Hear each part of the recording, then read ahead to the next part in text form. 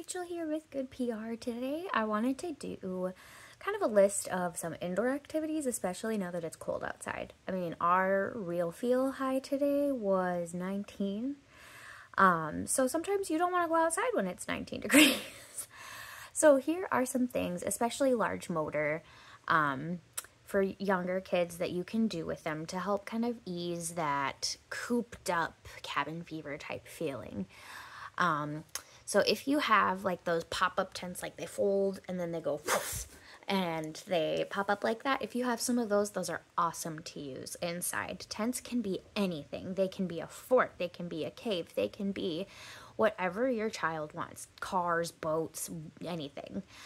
So if you have those, awesome. If you don't, go ahead and make some, grab your chairs, grab blankets. It's very easy, very fun, and your kids will have a blast letting their imagination run wild. Don't underestimate the importance and power of balls. And you don't have to be like hitting baseballs throughout the house. You can literally just like bouncy ball, roll it, make up songs with it. We have one that we sing. We have like these giant bouncy balls for her, and we sing bounce, bounce, bounce. We're bouncing our red ball. Bounce, bounce, bounce. We'll bounce it all day long. 1, 2, 3, 4, 5, 6, 7, 8. Bounce, bounce, bounce. We're bouncing our red ball. So maybe you don't have a red ball, but whatever color or, like whatever style. Make up a song, sing it, have fun with it. There are so many games that you can play with balls, and kids are very good at coming up with more. So along the kind of tent line of thinking, we also have those pop-out tunnels that you can fold up and then they expand into big tunnels. Those are so fun. My daughter will go back and forth through those all day.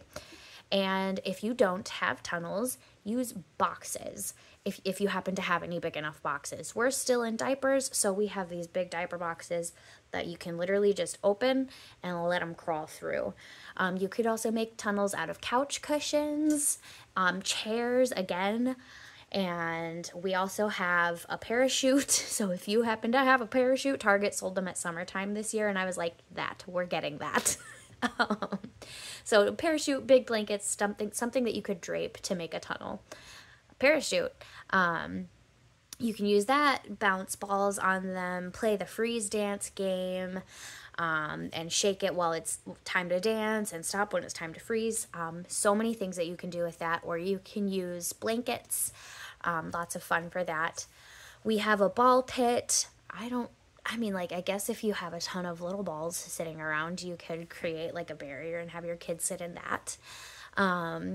We have we have like some push toys and a little bike that she got for her birthday. They're small, so she can ride them around inside of our house. So if you have things like that.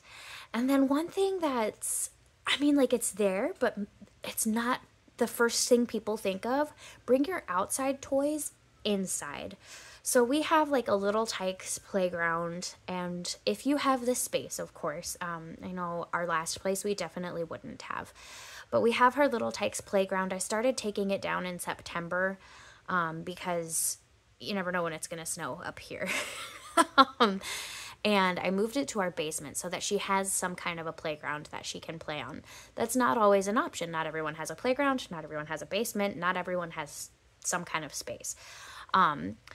Use your couch cushions. Use your chairs. It kind of goes back to these things that just sit around our house and let them climb. Obviously, keeping an eye on them, of course, because accidents happen. Kids fall.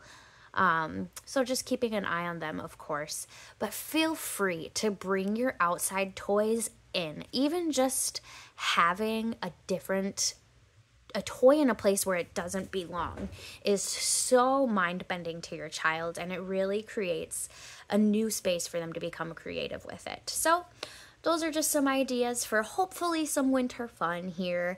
I hope that you're able to take some of that and do with it what you will. We'll see you next time. Have a great night. Bye.